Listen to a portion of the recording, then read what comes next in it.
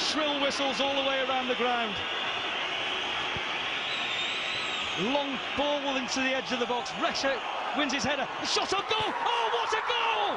David Norris has equalised for Portsmouth in injury time.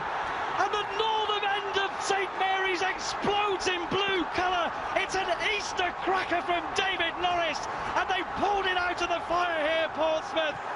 And the bench are on the pitch. And the supporters have exploded with delight. What a strike by David Norris. He used to be a waiter, did David Norris.